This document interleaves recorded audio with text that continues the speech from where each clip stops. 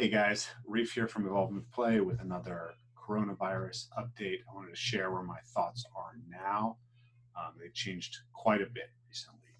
So I've been worried about this, a lot earlier than many people, but I still in many ways have been naive about what's coming and how we need to respond to it.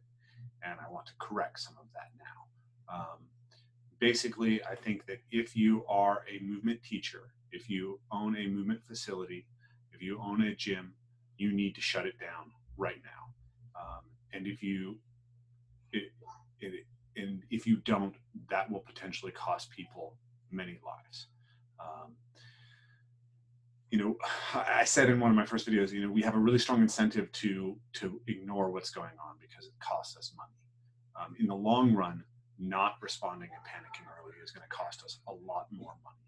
And I'm going to break down for you guys why I think that's the case and why we not only need to be shutting down our gyms, but we need to be proactively campaigning to get people to shut things down on a much wider scale if we want our businesses to be able to survive at all. So what we need to look at is that basically there's a exponential curve to this. And now we know what that exponential curve looks like in China. We know what it looks like in Italy. We know what it looks like in Iran. And we can see that the United States is tracking along the exact same exponential curve as is happening in the UK, as is happening in Germany, as is happening in Spain, right? We can project what this is going to look like, and it looks very, very bad. And the way that people are thinking about trying to solve this is not at all reasonable. So right now, so let's rewind for a second. Or let me give you the situation as it stands. Right now in Washington State, as of yesterday, there had been 40 deaths out of the 47 deaths in this country due to coronavirus. So there's 47 deaths in the country at large. 40 of them are right here in King and Snohomish County. So we are the epicenter of this, as say Lombardy was in Italy and Wuhan was in China. If you go back to March 1st, right? So that's 15 days ago. 15 days ago, there were 34 deaths in Italy, okay? So let's say that's quite similar number of infections, quite similar number of deaths. We might have more infections and fewer deaths because we have a younger population. But nonetheless, it's moving in the same direction. March 6th, that number was 124. And essentially at that point, they had quarantined everybody in Lombardy and would quarantine the whole country very soon. And the hospitals were completely slammed and utterly destroyed, right? There were no, people are talking about not being able to get chemo treatments, not going to be able to physical therapy. Heart patients are being delayed because everything is being devoted to dealing with COVID patients, right? That's what's coming for us. So, okay, that was March 6th. As of today, the most recent update is that 1,809 people have died in Italy. So in 2 weeks, in 15 days, we've gone from 34 to 1,800. If Italy continues on trend, it will surpass China as the deadliest country for coronavirus in 2 to 3 days. We are on the same trajectory. We are approximately 2 weeks behind them. And we are probably further behind them when it comes to testing. Right now, the United States has less testing per capita than every other industrialized, first world nation. So testing is incredibly important because it's how you identify clusters, and this thing moves in clusters, right? So if you don't have aggressive tracking of those clusters, you can't control community transmission, and it's just going to keep growing. So now what a lot of people have been advocating for is this idea of flattening the curve. And in my last video, I addressed why this is not a good idea, but I want to dig deeper into that. Okay. So the idea with I've seen even new data that shows that this is a much more dangerous idea than we think. So if we try to flatten the curve, what we're going to be, looking at is essentially what is the capacity of our system, and then what is the capacity of the virus to infect people, and how do we get the virus underneath that capacity. So I will link an article that breaks down these numbers, but I can give the basics to you. There's essentially, if we project out based on an R0 of 2.2, and this, a susceptible population of, almost 70% of us could get this, then what we would see is that between now and December, we can expect an average of about 3 million people to need ICU care per day. But we only have a capacity of 170,000 ICU beds. So we're vastly under that, right? We can expand capacity, but we can't expand capacity nearly fast enough to make up for what's coming from the pipe. If we wanted to get the virus below that threshold, and we're going to go for a herd immunity strategy where we went through the entire population eventually, that would actually take a decade, right? Now, the future is very hard to predict. We might have a vaccine in that time. The virus can mutate. There's any number of things. So it's not reasonable to think that something like this could play out over a decade. What it really means is it's not sustainable right now, right? You can't really suppress this under the curve and keep it controlled. And if you did, you would have a prolonged healthcare problem of extraordinary magnitude. Now, the problem gets even bigger than this. Coronaviruses, we get coronaviruses all the time, right? 30% of the common colds are variants of the coronavirus family, right? So this new novel coronavirus is much more deadly and much more lethal than those common colds, obviously.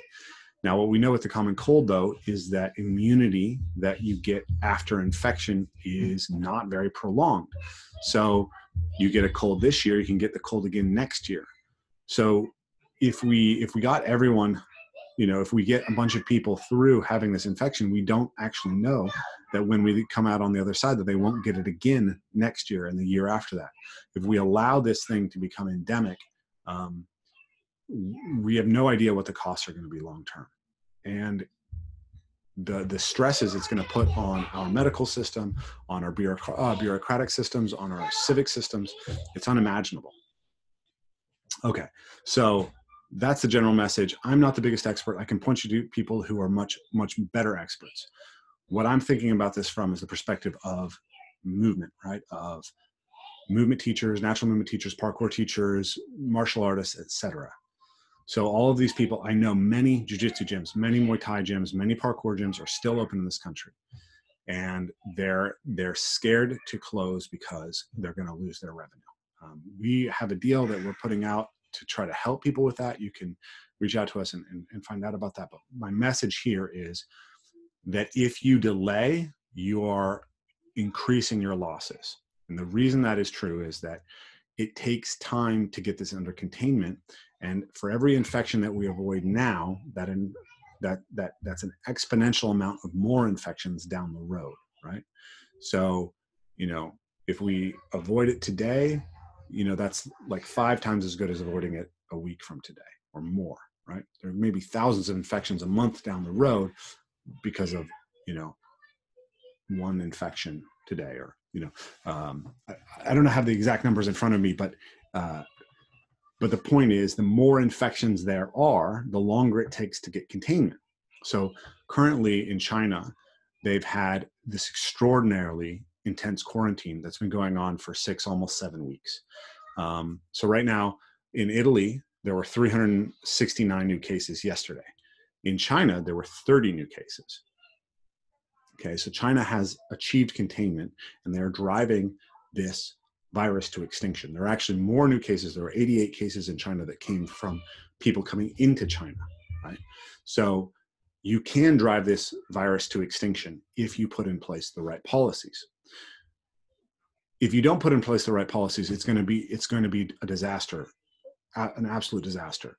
And I'll maybe explain more about that after I explain this. But here's the key number to understand. Okay, in 6 weeks, the Chinese have been able to get this almost to containment. Let's say it takes them another 2 weeks to drive that number of new infections down to functionally zero, right? That's the point when you can start thinking about, when are we going to be able to liberalize and get out of these quarantines? Well, it's going to take another 6 weeks to be sure that everyone who currently has the virus has completely recovered from it, right? So if you're a business right now and you quarantine today and everybody else quarantines today, then there's fewer people out there.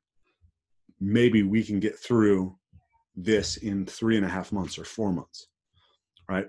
But China has 80,000 cases, right? If we allow that exponential curve to go up and we get to 100,000, 200,000, 300,000, that means that you have longer to stay in quarantine, right? Longer to be out of business. The faster we act, the more we panic early, the less damaging this is to our system long term. So what I highly recommend to everybody in this industry is shut your classes down now.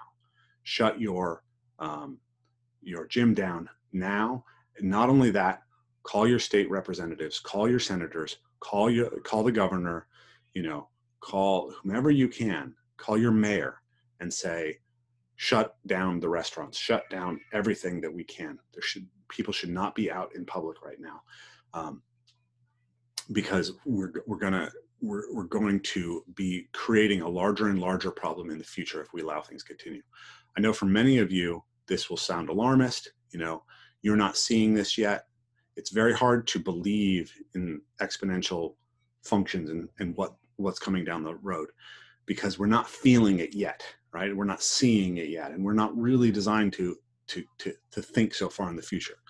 But I ask you to really look at the numbers and see what's going to play out, and ask yourself, are you willing to try to get some money today, some money next week, and sacrifice months of operation potentially down the road and hundreds, maybe thousands of people's lives because you're not willing to shut your gym down? That's what we need to do. We need to shut the gyms down. We need to, I was advocating, train with one partner, martial arts. No martial arts. I was advocating, train in small groups outdoors. I don't think it's safe to train in groups. You need to reduce your connectivity as much as possible. You got to take precautions, train with a couple people at most. Don't be in large groups. Don't train in urban environments where there's high traffic. People are going to be coughing, and the virus survives for up to 75 hours on stainless steel. I don't know how long it survives on concrete, but I'm imagining it's long enough, right, that you're going to be exposed if you're out there training in the streets, training on concrete. I'm training in places where I know nobody else's hands are going. That's my solution. I do think you should get outside. I think you should go and get sun. I think you should, call people, be socially active in as many ways as you can that don't involve face-to-face contact. But there's a very hard but quick way through this, or there's a disastrous and long way through it. And we need to make a decision right now what we're going to do. And I'm for, let's go through the pain right now to avoid much greater pain down the road. So that's my message today, guys. I'll link all the stuff, all the material that I've been looking at. And I hope the message reaches people. This is not the flu. The flu does not go from killing 40 people in 3 weeks to killing 360 people in a day over the course of 3 weeks. That's not how it works. The flu won't infect up to 70% of the population. The flu doesn't have a case fatality rate close to 1% under good conditions, and over 6 or 7% under bad conditions where these hospitals are overwhelmed. This is serious, and we need to get serious about it and start researching and start preparing, and not even preparing. We need to take action right now. that's my message today, guys. I'm sorry it's not more hopeful. If you want some fun, go check out the vlog that I posted. And we'll talk again soon.